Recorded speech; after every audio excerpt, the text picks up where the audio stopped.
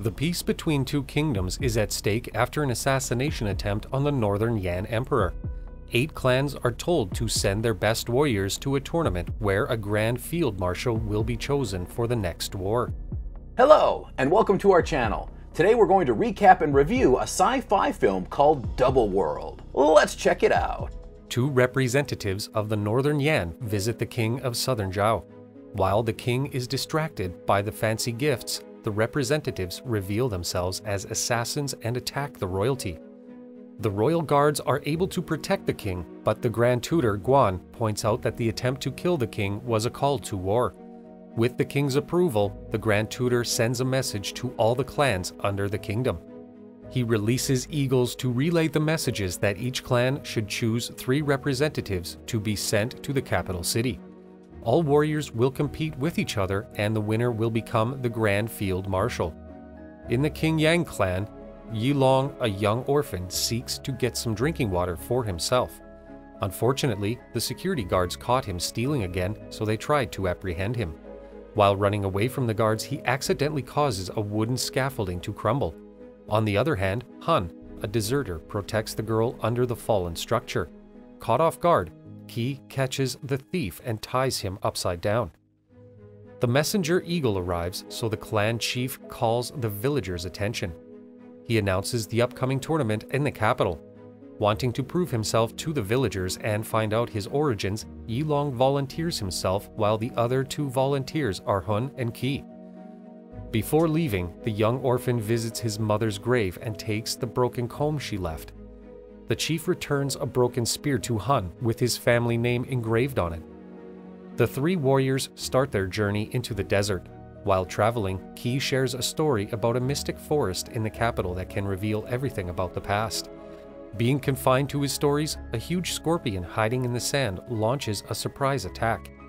The scorpion stings the distracted warrior from the back and drags him down the sand. Han bravely cuts one of the scorpion's pincers, causing it to retreat. Now this is where it starts to get interesting. Even though the fight scene was pretty short, it was amazing. They proceed with their journey, attempting to find a new member. Otherwise, they will be disqualified. During the previous war, Northern Yan, Han's brother, was the field marshal leading the army of Southern Zhao. Han fought alongside his brother, and they were winning at the beginning. His brother successfully hunted the former general. However, the Grand Tutor Guan refused to send more troops. The entire army of Southern Zhao was wiped out by the other side, causing their defeat. Being the lone survivor of that war, Han was labeled a deserter. One night, an emissary from Northern Yan secretly visits the Grand Tutor Guan. Apparently, Guan is a spy working for the enemy nation. His mission is to get rid of the imperial family of Southern Zhao by detaining them during the tournament finals. According to the messenger, the king is becoming impatient and questioning his loyalty. With only 1 month left, the traitor promises that the Southern Zhao will perish. Back in the desert, the 2 warriors from the Qingyang clan continue their journey. They encounter another clan chasing a young girl, Jinggang, who stole a totem from another clan. A huge sandstorm suddenly appears, so they hide and cling to the huge rock formation. The kind orphan attempts to save the leader of the other clan.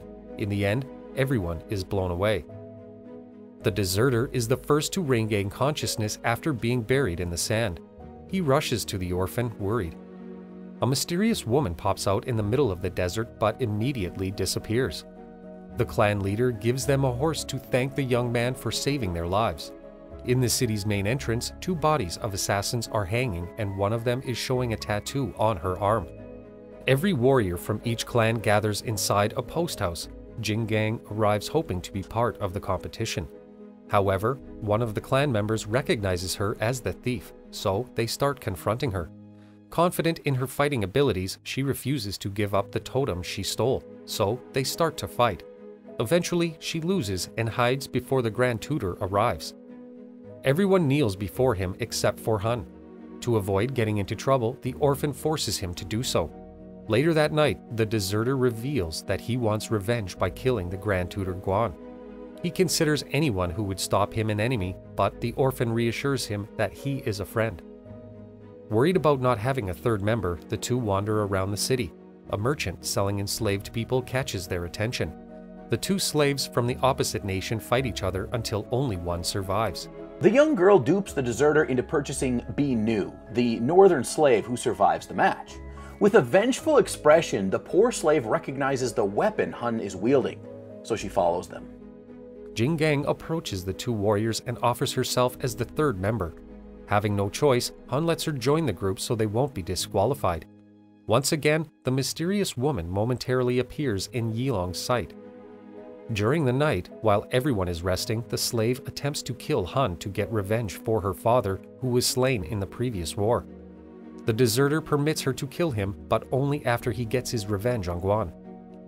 The next day, the first challenge begins. While crossing a web-structured chain, each person must remain tied to their members. A couple of traps are put in place, causing some clan members to perish. 3 clans win the first round, while the other survivors are branded losers. After finding out that the deserter is from the Chu family, the threatened spy sends out 3 assassins from another clan to kill the warriors of the Qingwan clan. They manage to defeat the assassins and capture one of them, but he gets killed by the lackey of the Grand Tutor.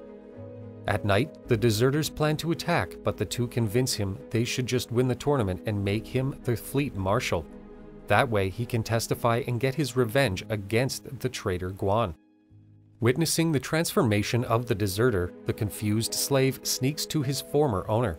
She helps every other slave escape. The slave owner catches and chokes her. She manages to counter and flip him to the ground. Screaming out of anger, she lets her previous merciless master escape. Contemplating what she will do next, she goes inside her former cage and lies there until she falls asleep. The second challenge begins, and the objective is to steal an egg from a deserted monster known as the Beast King. Bred for war by the Southern Zhao Kingdom, the ferocious creature looks like a giant snake with a crown-like headpiece embedded with sharp thorns on its scalp. Inside the lair, the innocent girl almost gets attracted to a poisonous flower, but by saving the girl, the deserter gets poisoned. Being familiar with the flower, Han describes the antidote as an orange moss that grows deep inside the cavern. The falcon, one of the contenders, manages to find the egg but drops it when the ferocious monster appears.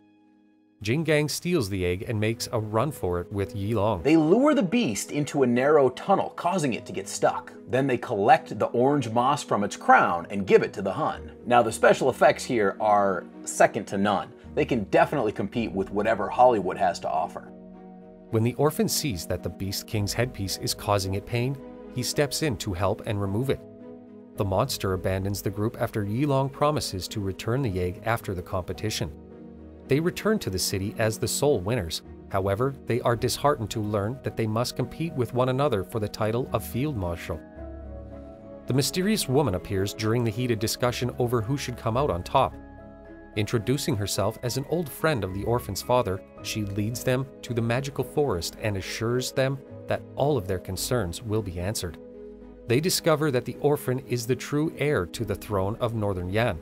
After smearing blood on his arms, a totem of his bloodline appears, proving his origins. Why didn't they reveal anything from Jing Gang's past? Did they just forget to include it? It was such a waste that she didn't get a backstory like all the others. When the deserter finds out that one of his teammates is from Northern Yan, he explodes angrily and storms off. Nu appears as the deserter wanders through the woods. She realizes her hatred toward the Southern Zhao is why she is still trapped even though she's finally free from being a slave. Realizing that he is the same as the slave, the deserter rushes back to find his team members.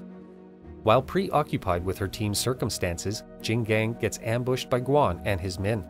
The deserter surrenders to save the girl, but the heartless spy stabs the young girl from behind. Yilong weeps after she takes her last breath. He buries her properly before going back to the city. Falcon learns from the orphan that Grand Tutor Guan orchestrated the competition to incite bloodshed amongst the clans, ultimately leading to King Southern Zhao's death. Knowing that he can't do it alone, Yilong asks him to find the leaders of the other clans and bring them back to stop the evil plan of the traitor. The Grand Tutor accuses the deserter of murder, but before the deserter is executed, the orphan shows up.